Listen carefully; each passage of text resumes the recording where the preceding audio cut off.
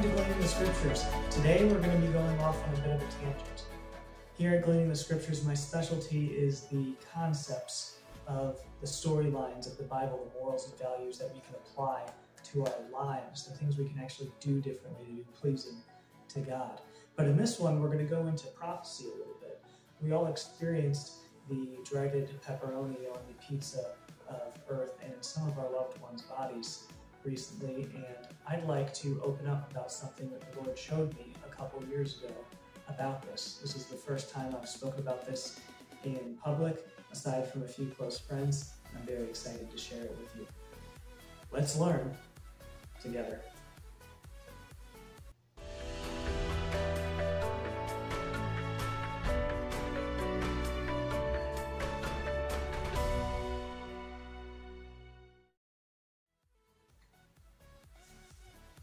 Okay, so I'm only going to briefly touch on this topic, but even to briefly touch on this topic, we have to have a good, solid foundation.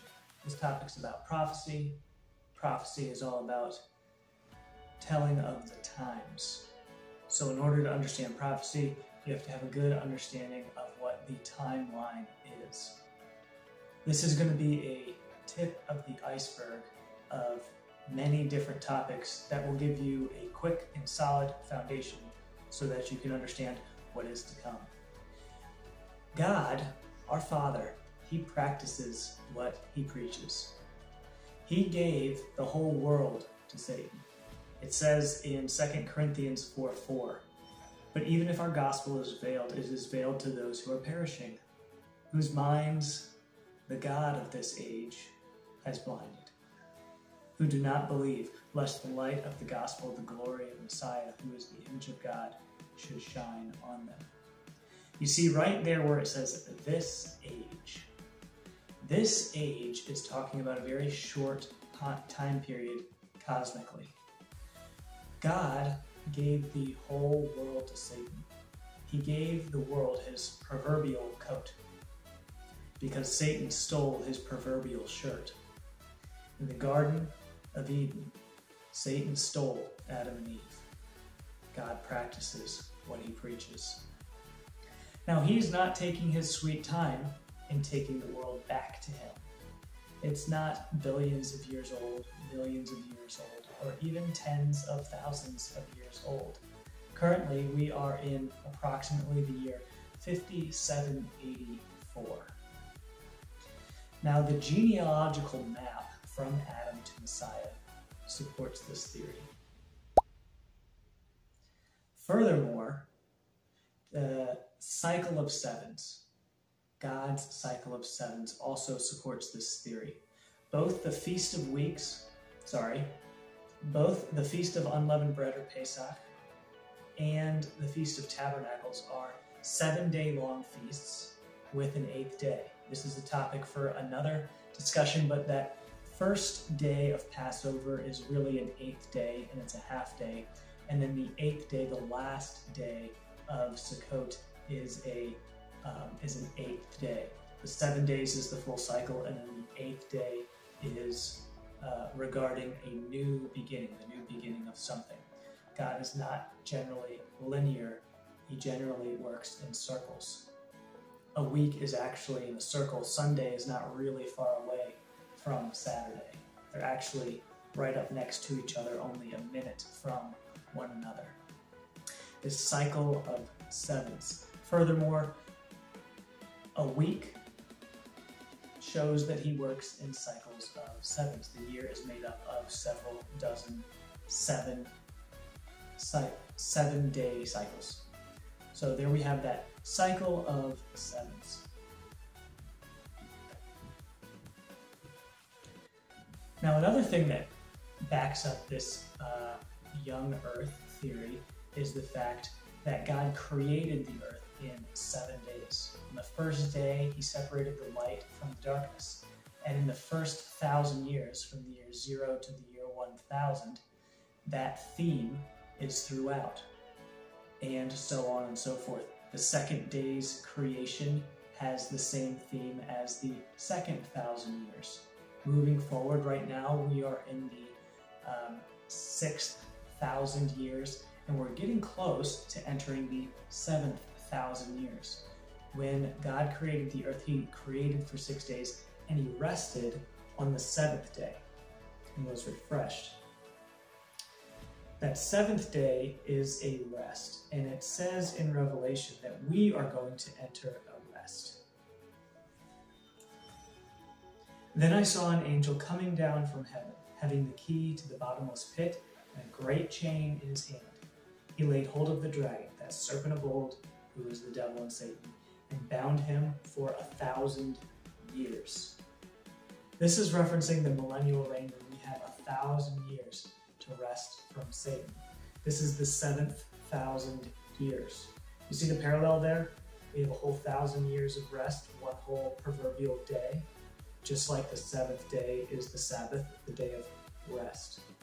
So, once we see this timeline, this foundation of the times, we can dig into this topic a little bit more clearly. The birth pangs, my friends.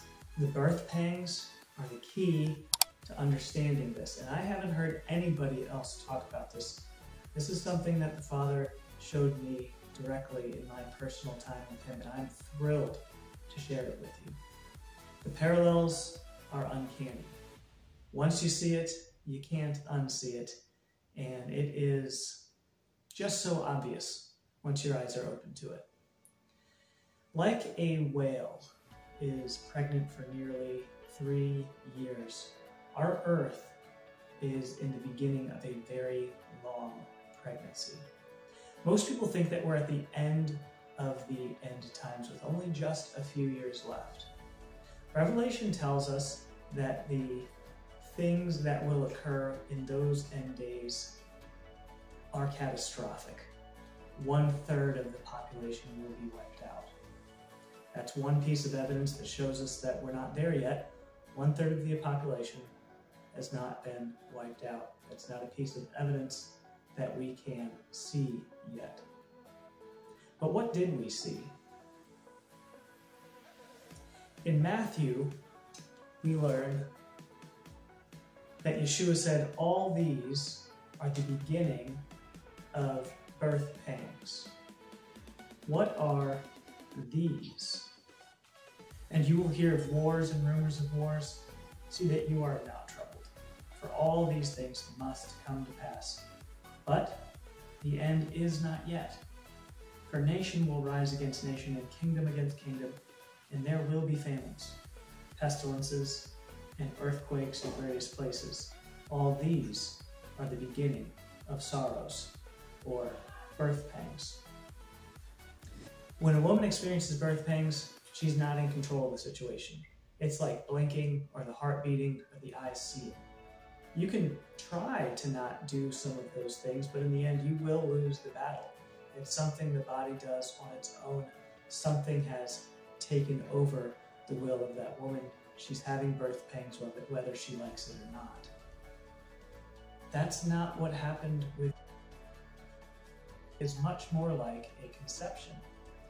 Just like sex is often filled with drama, whether between married or unmarried, was filled with drama.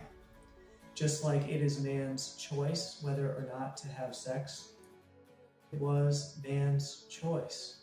It was ruled by men. The rulers of the nations decided to put in those regulations. They were completely in control of what they were doing. The parallels continue further and further and further. What we experienced during the dreaded Pepperoni was not something that was out of the control of man. We're at the beginning of a very long pregnancy. And when those times come that Messiah spoke of, not even the leaders will have any control.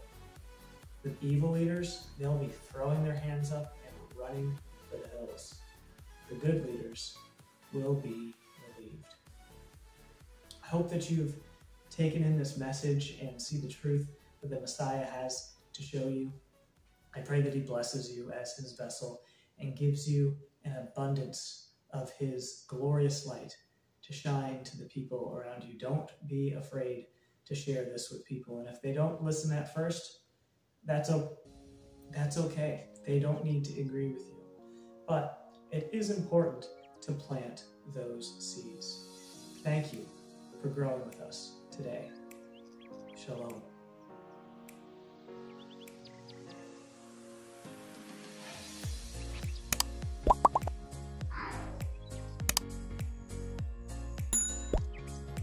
Hey, you're still here. Thank you so much for watching to the end of the video. Something I want to include lastly here, as a guiding piece to help you in your studies.